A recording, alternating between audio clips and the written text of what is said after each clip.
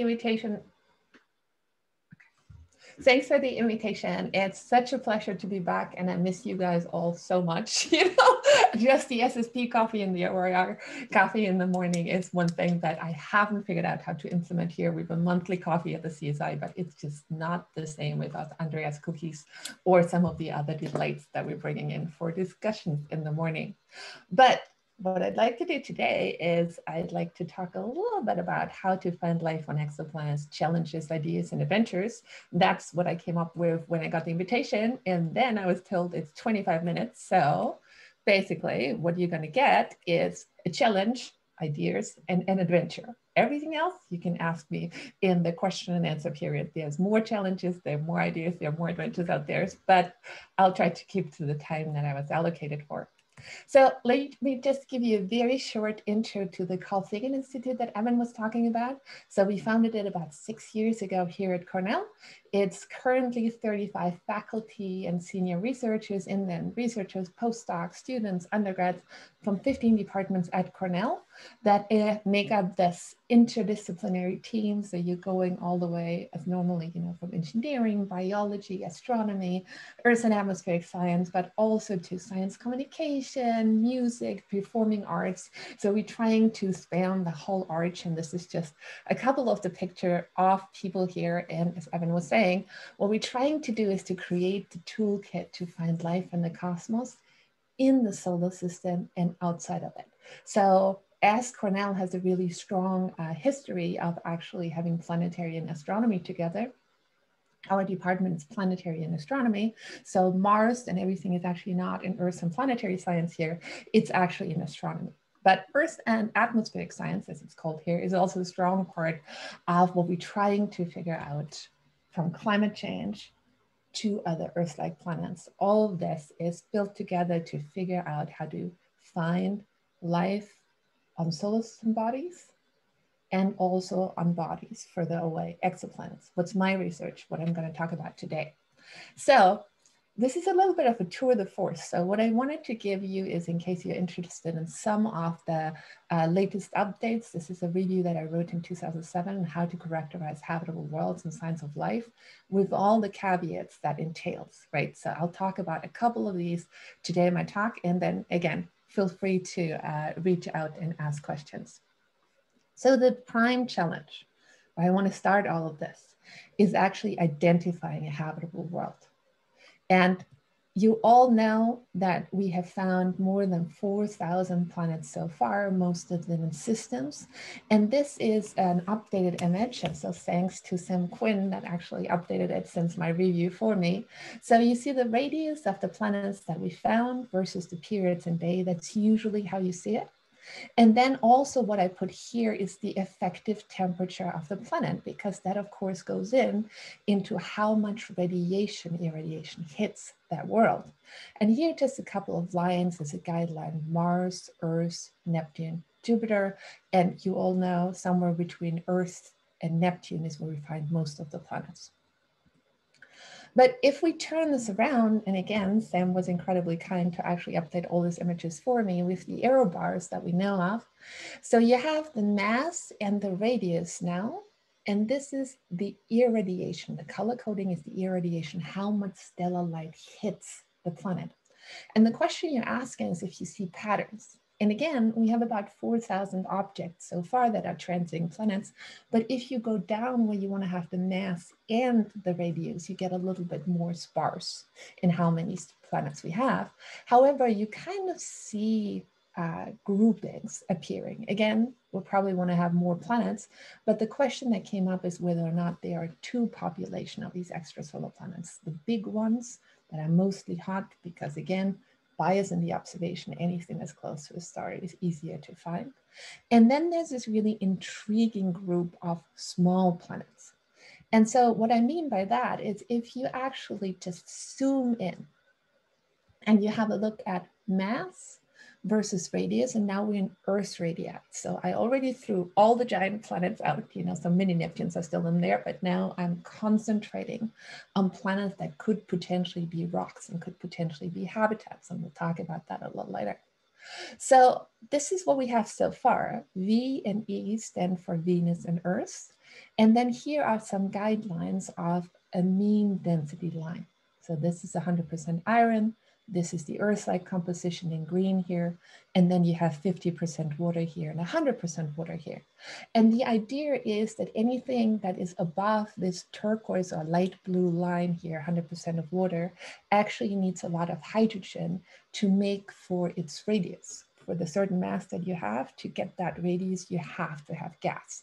So that line basically moves you. Anything above that, probably also a little bit below that, is actually a mini Neptune, or something with a lot of gas. And in my talk, I will make the distinction of rocky worlds as rocks that outgas their atmosphere, like the Earth, and then mini Neptunes, or gaseous worlds, whatever you want to call it, as some that start with a big primordial hydrogen atmosphere that again will then make up this radio difference, this big radius.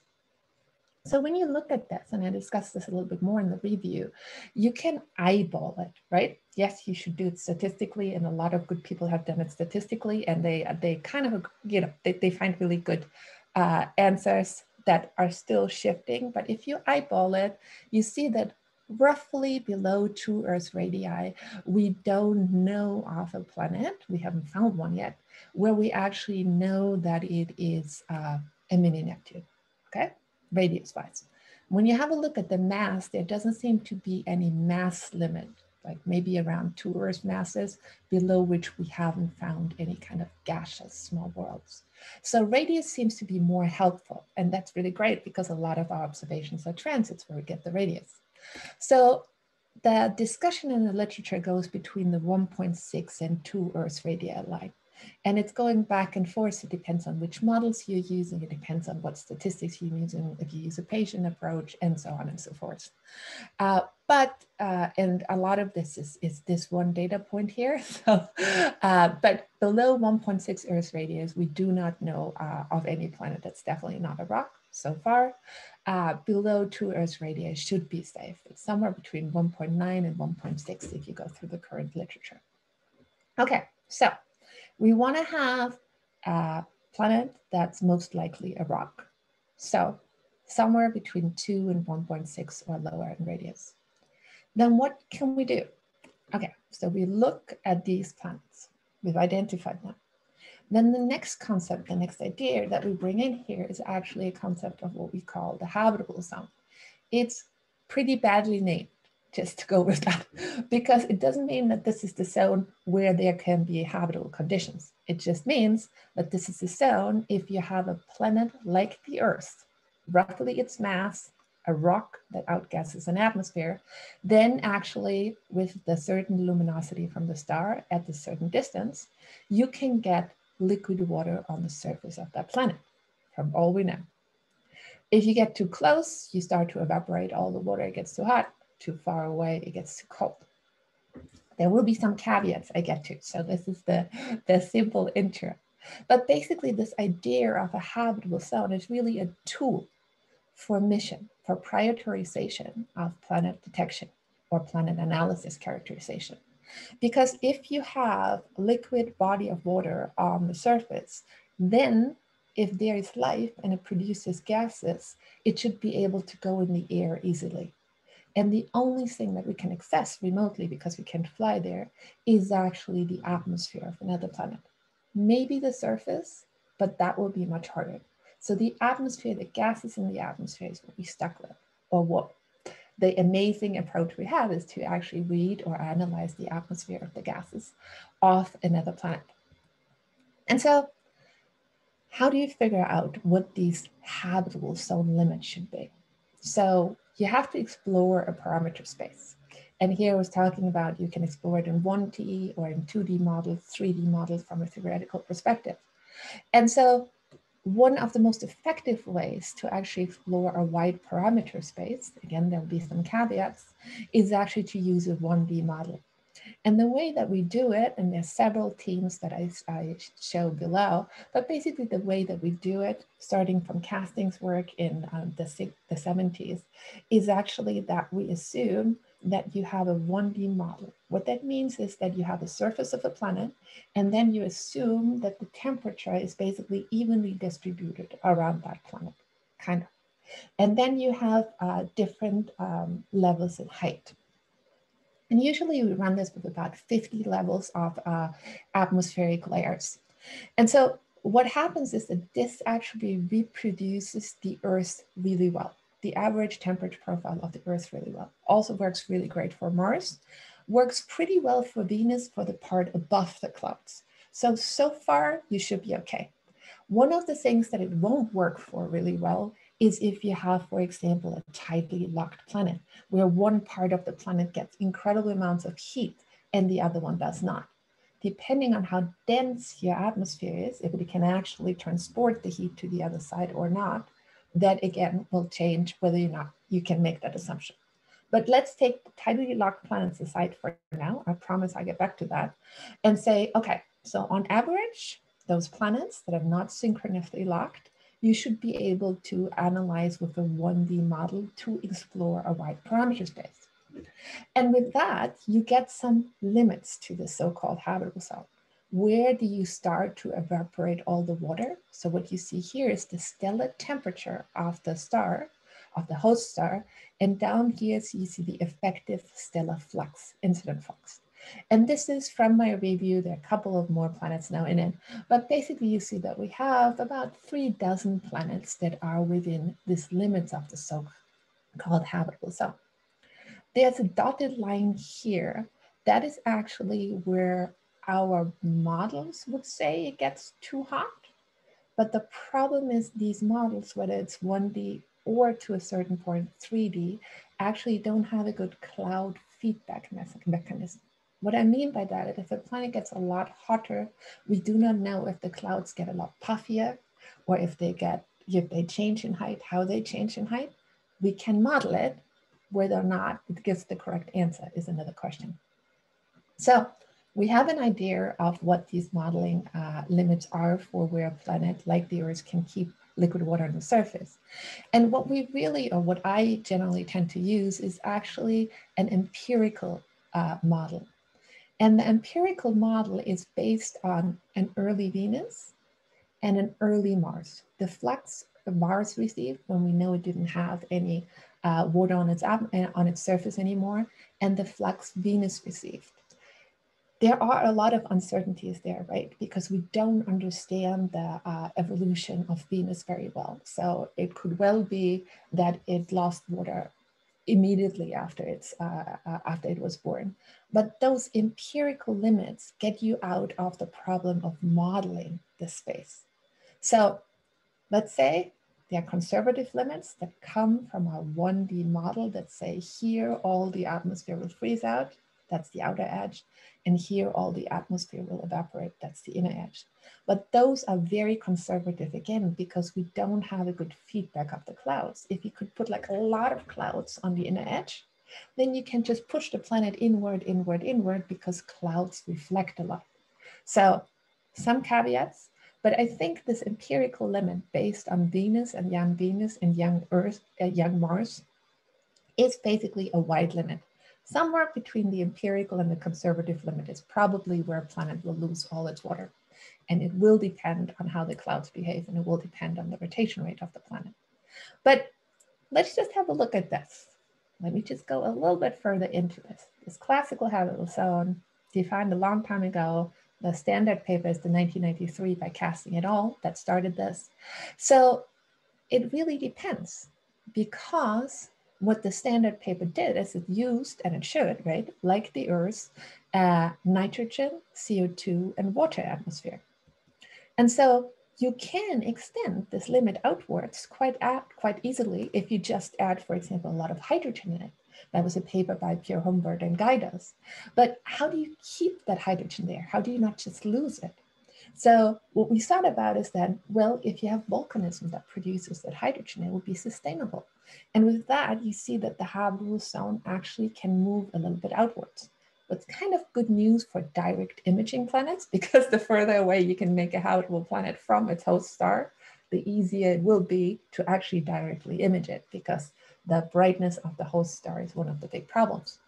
But I just wanted to throw another idea in there. And the hydrogen sustainable volcanics, think early Mars, where we think there was a lot of volcanism, probably producing a lot of hydrogen, a reduced environment, no oxygen yet. But what about if you throw another greenhouse gas in? This is this discussion about early Mars that actually comes into exoplanets here. If you put in methane, for example, that should also heat your atmosphere, it actually does it depending on the SED of your star.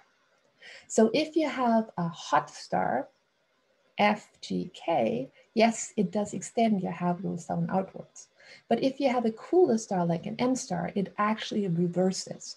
It starts to heat the upper atmosphere instead of the lower atmosphere. So it actually starts to truncate the habitable zone width for these M star planets. So just to be careful which greenhouse gas you throw in there, because not all greenhouse gases will do the same, because the spectral energy distribution of the star is key.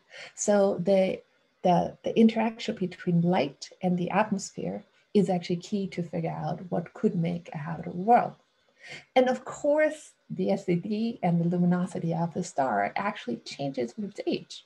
And so this is one of the adventures that I promised. So what about a habitable world around an evolved star? Maybe a melted icy moon and melted icy worlds. Could there be signs of life on those? And so if you trace out the habitable zone through time, you actually see that because of the evolution of our star, right, you actually start to get in a couple of billion years, you know, to the regions of Jupiter and Saturn. So you should be able to unfreeze those icy moons. Again, this is a digression, but just to think about that, of course, this is all part of time and the evolution of a star. And so the second point that I wanted to mention is, okay, we only have Earth. So Earth has to be a key to try to find life on other planets. And so the idea here is to generate a spectral fingerprint of a habitable world or habitable planet. This is what the focus of my research generally is. So first, is the Earth spectra unique? Because if it's not, if other planets that don't have life actually show that, then it's not going to be helpful. So if we compare the Earth spectrum as the blue line to Venus and Mars here, and this is low resolution, okay? So you only see abundant chemicals in the atmosphere. You see that Venus and Mars show CO2. This is the infrared region, and the visible looks a little bit different. But Earth actually shows water as well, ozone, and here's another methane feature. So yes, the Earth spectra so far is unique. And so what we did is we created a context. So we created a spectral catalog for reference spectra and albedo of 17 objects, the most diverse objects we could come up with in our solar system. So if you want a spectral catalog or comparison, you can just get that down from the Carl Sagan Institute, Cornell, edu/data to use. And I was talking about time. So the Earth, of course, changed through time. And I wanted to bring this in because this was the first paper I wrote, like the first real paper I wrote at the CFA with Wes Traub and Ken Chucks. And so basically we thought about how the spectral fingerprint of the world changed through geological time. And so if you think about the world in a 24-hour clock, then about 3.9 billion years ago is the original life, 3 a.m. in the morning, but only about lunchtime, about 2.3, 2.5 billion years ago, you have oxygen building up in the atmosphere. That's, of course, a very different kind of planet. So if you go back and forth, you have also different kind of life that enables, or whichever hypothesis you go with, the life then also changes the planet. And so all of this you can see in the spectral fingerprint. And what I'm showing you here is from a very recent paper. This is the transit spectra of a modern Earth, of Earth about 0.8 billion years ago, and a prebiotic Earth. And so you see some changes, especially the ozone feature here. And so what we're trying to figure out if we can use our Earth as a template to identify whether or not there are signs of life on another planet, what evolutionary stage it's in, because there's enough to say that everything evolves at the same time or at the same time scale. And also to kind of identify which features you should be looking for or could be looking for in the search. And of course, there's the visible, there's the near infrared, and there's the infrared. So each of these wavelengths actually show you differences in the spectral fingerprint. And this is all during a transit. We also have it for a direct imaged planet, but this is what we generally going to do with James Webb Space Telescope, and then when the ELT comes online too. So the opportunity here is the small stars. And so while the small stars have a very possible high UV activity, that's one of the big problems, the contrast ratio is amazing. The contrast ratio helps us find these planets and also characterize the atmospheres. And we looked into whether or not it's really that bad in terms of UV radiation on a planet orbiting such a star. And so what we found is actually, yes, it's really bad compared to current Earth that has an ozone layer, but it's actually not that bad compared to a young Earth that didn't have an ozone layer and thus also had a lot of UV radiation on the ground. And there's some amazing work by Dimitar Saslov and others that actually show that probably for the evolution of life to get it started, you want a certain amount of UV radiation to actually make the chemical reactions more efficient.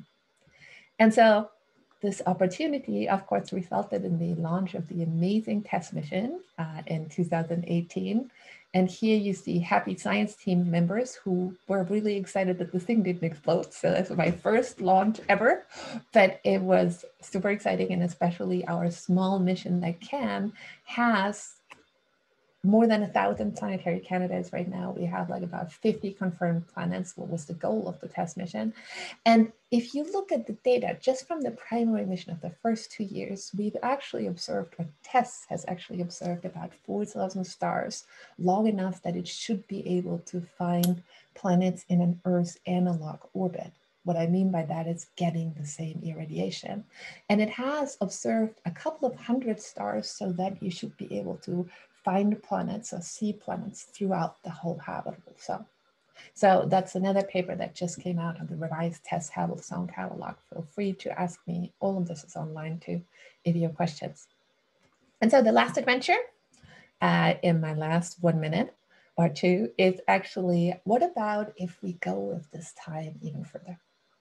I talked about red giants and maybe there's like melted icy worlds. But what TESS gave us, what's really, really interesting, is it actually found the first planet around the white dwarf. And that is a big giant planet. So we have no idea really how it got there. There's a lot of good ideas that it maybe was further out first and then started to actually come closer and closer in. But if there's a giant planet, it should be much easier, that's at least the theory, to actually survive a habitable rocky planet around such a white dwarf. We haven't found one yet, but I promise TESS is looking. And so this would be an amazing opportunity because when M stars help us a lot, right? Because of the contrast ratio, because they're not as big compared to Earth-like planets, a white dwarf is a whooping signal because a white dwarf is roughly the same size as the Earth, a little bit bigger. What's really interesting is that if you do the spectra of a white dwarf planet, like this is potentially like a planet like the Earth, if you put it in the habitable zone of a white dwarf, and there were lots of people who worked on this, I thought about this before, like Eric Egel and then Avi, and we have worked on what the atmosphere really would be like, because a white dwarf is very different in terms of SED than a sun-like star. But there are signatures that you could look for. And it is quite interesting. These do not take into account that actually you're only going to see part of the white dwarf being occulted all the time, right? Because it's pretty cool. It's so small that you have to actually change your transit code, your geometry, because you cannot just assume that it will be always illuminated at the same time. So that's an adventure. And of course, what's really interesting is, what would that tell us about the tenacity of life? If we found signs of life in the atmosphere of a white dwarf planet, you know, whether it's second genesis, first genesis, or it might just be a wasteland, who knows? But the interesting thing is that the signal to noise should be there for us to figure out what the composition of such planets are. And so with that, I just wanted to give you a view. This is the people who helped me do this. This is part of my team. And Stefan Lind just moved to MIT, so you're going to see him more often because he's now at MIT. And I think I'm at 26 minutes. I'm just basically going to say that Evan used 1 minute to introduce me. And so as my conclusion is, in the search for habitable worlds, we have an incredible diversity of worlds. The challenge is trying to identify planets that could potentially be habitats. And again, I need remote detectable habitable signals. So I'm looking for rocky worlds at a certain distance that they're not completely frozen over and that they haven't lost all that water, because subsurface life is exciting, but not easy to find if you can't go there and dig a hole or drill a hole in the ice, right? So I have a very specific parameter that I'm looking for. So JWST and ELTs, of course, I'm including the GMT here, are our first chance to find signs of life. It's gonna be extremely tough. The signal to noise is gonna be hard. Earth is our key, diverse biota, and you have to think of it through geological time. It's not much, but it's way better than just thinking of the Earth right now, trying to find life, okay? And then there are lots of ideas, like, for example, what life could do in really harsh UV environments. What about really young or really evolved host stars? And then I just put your idea here, because I hope that's how we're going to launch into our questions. But if you are interested, or if you're an observer and you want a spectral database of models so you can actually figure out how to retrieve this, at the Carl Sagan Institute, cornell.edu/data, we have these spectral databases for different kinds of worlds, around different stars, around white dwarfs, around whatever you want, kind of, we're building it up, in a resolution of about 100,000 and more. So you can work on the GMT ELTs, and you can work on GMT with that. And if you don't find something that you want, just send me an email. That's my address. And then you can also follow the Carl Sagan Institute on Twitter. We have actually a quite good Twitter team trying to find out interesting things and highlight them. And I think with that, I will end and ask for questions. Thank you so much. Lisa. All right, yeah, thank you, Lisa. Just remind everyone again, go ahead and send me your questions as this discussion goes on. I think we're gonna start with a question from Morgan, so go ahead, Morgan. Yeah, so, I mean, this is amazing, and I loved thinking through, as you were talking, what it might mean to, like, think of scenarios that aren't necessarily more common, but are higher signal, if that makes sense, like the white dwarf case. And so thinking a little bit more about the white dwarf case, where there's potentially a lot of higher energy radiation coming in. In some cases, we might expect that to be kind of like boiling off the atmosphere or leading to some evaporation. Is there ever a situation that you can imagine where some of those biosignatures could survive that outflow? And if they're like outflowing, then do we get a bigger covering fraction, or you know what I mean? So it's okay. Yeah, absolutely. So I thought maybe you could talk a little bit about all of that. Absolutely. So once we found, so Andrew Vanderberg is the first author of our discovery paper for that planet, that it's a giant planet was the surprise. Because if it's a giant planet, and it would have, there's no way it can have stayed there while this thing exploded, right? There's just no way. So what that means is it had to come from somewhere. It's also really hard to just catch a giant planet that flies by, right? If we go with that scenario, so that's not going to work either. It's not a rogue planet.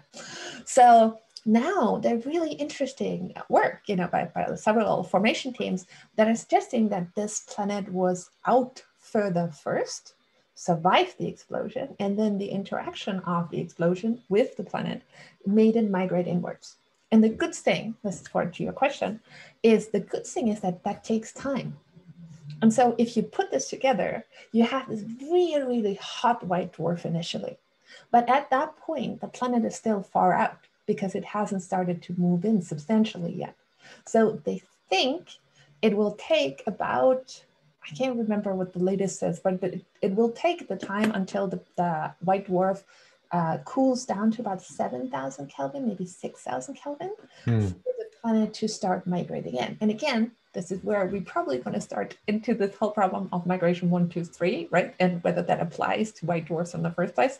But if there's really this buffer zone, that means that the planet comes in later. And the other idea is also, so if you had a smaller planet, then even if it is also moving in, right, it could actually lose part of its atmosphere through kind of drag. It's not completely clear why it goes in. It could get a bombardment, a secondary heavy bombardment from stuff that was left over on the outside, right? Mm-hmm. And so this question of how that planet can be there is huge, because nobody really expected a giant planet of all cases there. Like maybe, from the pulsar planets, maybe people were thinking, well, maybe in that white dwarfs, we could still have some rocks going back and forth. But to have like a bona fide big giant planet was not in the cards at all. And so the interesting thing is then, as you were saying, the second part, I think if you evaporate a planet, like seriously, if the planet were there, a rocky planet, and the white dwarf with the star would explode, somehow the planet would survive, but it would get baked with a radiation of, 10,000 and 9,000 Kelvin optic. So I think that will be detrimental to life. While I'm saying that is that there is life at about 1 kilometer or more below the surface of the Earth. So you could argue that maybe that kind of life would actually be able to either go dormant or not care so much. It really depends on how far you get down, and if you start to melt things. To sterilize the planet, you really have to melt the whole thing kind of down to a couple of kilometers down. So tenacity of life, yes, potentially. But the good thing is, because we have a giant planet there, that tells you that it has to come in late, this planet. And so if it has to come in late, then now, interesting question, what about an icy world out there? Make it a moon, make it a rocky planet, right? And it's melting on its way in, making it into like a water world, making it into whatever you want, maybe, and this is like complete speculation, right? So maybe you have life that develops in the subsurface frozen ocean, and then it gets uncovered when it gets molten, right? So that's the whole idea with the red giant phase too. You don't have to start life during that time. You can just uncover it.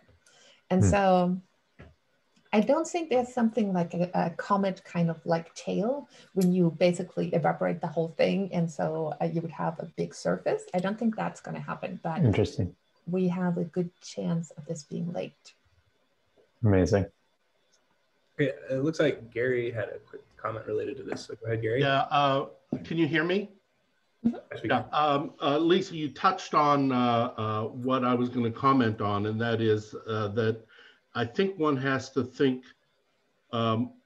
beyond just the environment induced by the white dwarf and consider the environment in which this putative planet will have had to have existed during the red giant phase, when, of course, any planet within sort of the orbit of Jupiter is subject to being engulfed by the star. But not only that, those planets beyond Jupiter's orbit will be subject to 10,000 times the luminosity of the sun for a reasonable period of time. So your initial conditions have to start before the white dwarf phase and consider the effects on a planet during the red giant phase, which you mentioned briefly a moment ago. And I completely agree with you. This is why I'm trying to sneakily bring in the time component in all of this kind of work, right? Because that is something that will shape the environment. And so here, for example, when we were thinking about the evolution of the habitable zone through the red giant phase, this is just a picture for our own Earth, right? For the sun, because honestly, for M stars, it's not half as bad because M stars don't go through these pulses. So if you think about that, you see how a planet would get warm, right? Just for a very short amount of time here, and then get cooler again, so outside the habitable zone and then in again. And if you forward this even more, let me just derail this by saying, what about M-star planets? Because an M-star, this is another paper we read in 2014, actually, if you put a planet at the distance where it's then in the habitable zone, an Earth's analog distance, or Earth's equivalent distance, then in the protostar phase, it gets a lot of heat from this young M-star. And the protostar phase is actually quite long. So it's funny that for an M-star, a planet further out can actually be in the pre-main sequence habitable zone for 2 billion years before the M-star actually hits the main sequence, and then it's too far out, so it would be iced over. So you could imagine that the positive spin on this is that you could imagine that life actually starts on a planet in this pre-main phase sequence, and then it gets iced over, and then when it gets red giant phase, it gets unfrozen again. You know, this is again, it's very much science fiction, but the evolution is key. And so there were a couple of papers that actually then very much worried about M-stars being capable of hosting habitable planets in the first place because of the loss of water. Initially, because it would get so hot.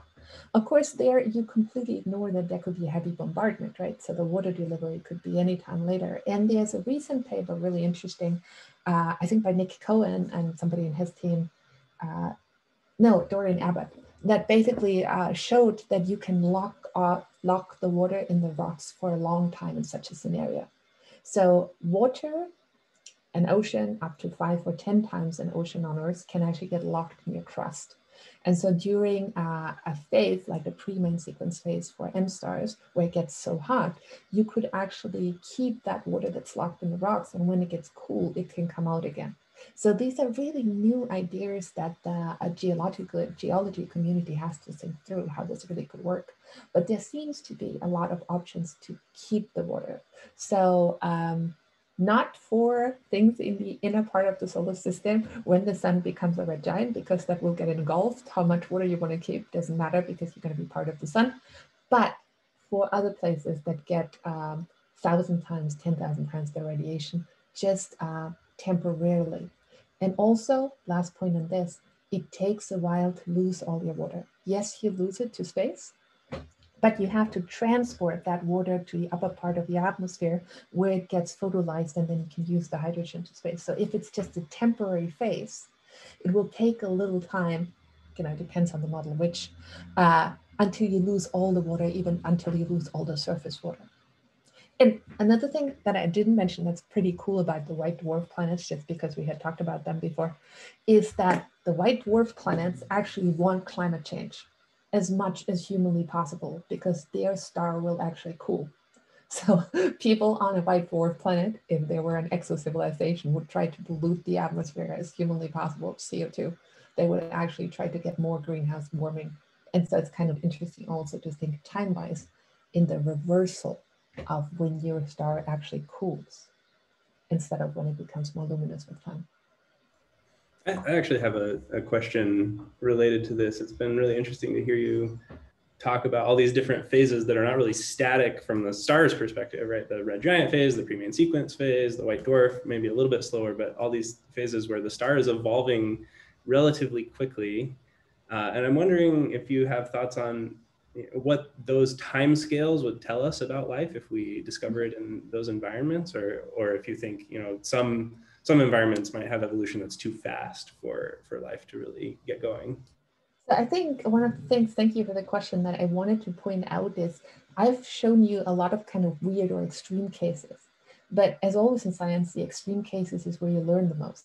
If you just basically make it 10% more or less wet, there's not many surprises in there. But when you go to a very extreme case and try to think through how a planet reacts, or how the environment would react to it, I think this is where you learn what physics you don't understand and what you have to put in your models, or put better in your models.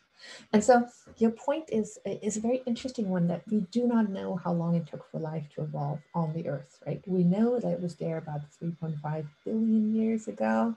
That's where everybody agrees on. So the common number is about 750 million years in the geology community, that's how long it takes for life, like in the Earth, to get started. But we're having a big problem there, because it actually coincides, the first signals of life that we have in the rock records coincide with the late heavy bombardment. So there is the argument that keeps going up and down, is that life actually started much, much faster. And so if you go with that, if you go with 750 million years, then you come up with what time frame you need for life to get started. If you go with less, then you have more phases where it can be. However, I think one of the other things that we really don't know, and so the Origins of Life initiative at Harvard does fantastic work on trying to figure out how life could get started. But we do not know, and this is one of the key points about the evolution of life, is did life get started? It just needs to get started in one pond or in one place on the bottom of the ocean, right? And then it can just inhabit the whole planet. So if it can be somewhere on the bottom of the ocean in a black smoker and doesn't need UV, right? We think it needs UV and should be on the surface, but maybe it doesn't. Then you have basically changed the whole playing field. Because now you can ice over the planet, you can put it wherever you want, you can put as much radiation on it, you can put Europa and Enceladus, Can it start on icy sheets that swim on top of water? That's another idea about the evolution of Earth. And so your question about how long, you want that phase to be also is really nicely linked to the star. Because if you go for an M star, like the Earth didn't have the problem about water depletion because the pre-main sequence phase for the sun is so much faster. For an M star, it's really long. And so for an M star, also the red giant phase, you're going to be forever in the main sequence phase, of course, kind of forever.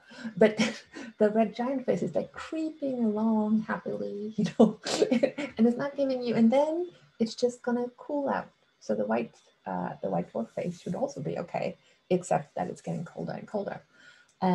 So we know so little about life that I think if you just consider subsurface environments as a viable option for the emergence of life, that most places, whatever the radiation on the surface would be, could be habitats, as long as you don't want the life to then be on the surface. And again, there's the problem about remote detectability, because it's not on the surface. If it's on an ice layer in an ocean and the gases don't come out, there's no way I can see it remotely if I can't go there and drill a hole through the ice. So all of this is bundled into, we want to be able to actually spot it remotely. Okay, I think next Anna has a question about planets around white dwarfs. Right. Thank you for this wonderful talk. This is very thought-provoking indeed. And maybe to pivot a little bit on my question, as we've talked kind of a lot about the evolution of kind of habitability and life through the life of the star. So I guess my original question was kind of how is the white dwarf search progressing, and if you're able to target with tests white dwarfs of different ages, and if you expect that to theoretically kind of give you some clues as to what the kind of population of planets would be in such systems, and whether you can get some clues regarding life based on that. But I think more generally, it also holds, I was struck by the number of the 600 habitable zones discovered or tracked in tests. And so not discovered, just we've looked at stars long enough that we should find those planets. I see. Because of the orbital distance. Sorry, thank you very much for bringing this back up, because this is one of the going fast through it. It's just, the amazing thing is that we actually have enough data in the test mission. What's great, right? To have found, or to have seen a planet in transit 3 times around 614 stars out to the equivalent orbit of Mars. Now, the signal to noise is another question. Then there are some gaps in the test data. That's another question, but these are our best targets for follow-up. So basically, this is what the TUI team is now really looking at, trying to find those planets. Sorry, but thank you for clarifying it. So this is what I should say. We have 46 confirmed planets and 1,800 TUIs, but a couple of them are actually already in the so-called habitable zone. So we're very excited. And quick answer to the other one. Yes, for tests, we're looking at all white dwarfs that we can. And so how many is that? Sorry. Oh, actually, there is quite, so sorry, yes, there's actually quite a bit. There's like within, I think, 40 parsecs, there are about 100. You know, I might be a little bit off, but there's quite a few. And so the one that I showed you that Andrew actually found the giant planet on with the test team is about 25 parsecs away. So it's not great. You know, they're much better ones. They're much closer ones, you know. So we're basically looking at all of them, and that 20-second cadence that test now has will help a lot, because a habitable planet, or a planet in the habitable zone around a white dwarf, has about a 2-minute transit. Because, you know, this thing is not very luminous. So there's also ground-based searches, right? And now, I think now, because Andrew and the test team have found this giant planet, now I think this is all like easier to get time again and trying to find it. And so in your point, yes, we definitely want to get like a population, if at all possible, because even with Hubble, you can actually do the atmosphere of these things, right? This is like, not even, but you know, even so Hubble, JWST, we could do that. And one of the things that's just really interesting that I didn't know before I did this work is that you can't get the mass through RV for a white dwarf planet, because there are just no lines. It's right. So the mass you actually have to get differently, and they did it with Spitzer for the giant planet. And what they did is they basically said, okay, if it would have been more massive than this, we would have seen it with Spitzer, because it would have actually had enough radiation for us to see it with Spitzer. And now with Spitzer out of the way, we are just hoping that there's going to be planetary systems. So we can basically use the transit timing variation to get the, you know, there are other ways too, but polluted white dwarfs is probably going to be better. But that's kind of really interesting other aspect of the search about planet around white dwarfs that I hadn't appreciated before, because we're like, so then you did RV, and Andrew was like, have you ever seen a spectrum of a white dwarf? I'm like, okay. And so it's kind of interesting. But again, what I really like in this, or what I think is really important, is this interdisciplinarity, because, you know, as astronomers, we understand the stars and their environments and their evolution, and then, you know, modeling planets has to come in there, modeling life and how it reacts to different kinds of radiation or light. You know, there's this whole set of adventures that I didn't talk to you about because I was running out of time, like on very, very deliberate, not putting it, but life on Earth is completely different and changed through time. And so this is just one more slide. Remember, like things like the tardigrades survive pretty much everything. How will you find the tardigrade? Well, tardigrades are bad to find, but there's a lot of life that's extremely colorful in extreme environments. So then what you could do is, so we have a database, we started a database for these kind of different lives from extreme environments, then you get these kind of colorful planets, you know, whether you get them is a question. But if one of these life forms would be dominant, when you walk through Yellowstone, you have all these different colors, you know. If you had a planet that was just a little bit different, I think one of the key things is also to think about, there doesn't have to be green trees, there doesn't have to be green grass, you know. And but we already have a wide variety of other kinds of life that we know, that we just usually don't think about. And so this color database for surface lithographic activity, or color catalog of life, I think is helping us break out of this other mold that we have, that we think about life very specifically by looking around us and seeing only very specific kinds of life. So it's going to be interesting. Yeah, for sure. And so kind of to tie it back to how we started, like down this path of kind of a population, how many do you think we would need, like these interesting occurrences to be able to kind of convince ourselves that we actually have detected life? So you're pointing out something very, very tricky, right? And I think it's really, really good. Extraordinary discoveries, extraordinary evidence, right? Yeah. So when we're looking at these atmospheres, and I didn't get into much detail, but the combination of oxygen or ozone with a reducing gas like methane is our golden fingerprint for life in the atmosphere so far. And what that means is just if you have oxygen and methane, they react, or a couple of reactions to CO2 and water.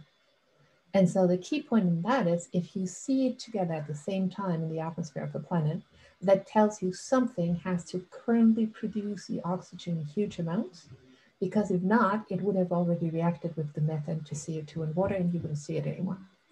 And that is our idea of, so if there's a lot of oxygen and this is not too hot a planet, because then you can split the water and create the oxygen, and the planet isn't completely CO2 covered, because then we can split the CO2 and create the oxygen, then we don't have any other explanation than there to be in life. So we're extremely conservative in this.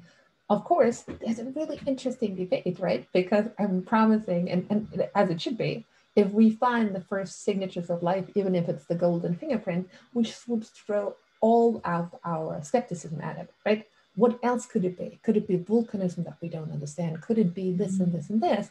For example, phosphor on Venus, right? Phosphor in the clouds of Venus now led to lots of people actually looking at these models of Venus, looking into the clouds on Venus, looking at where this could be, you know, and that's very healthy. For the Earth, the good thing is that we understand the Earth.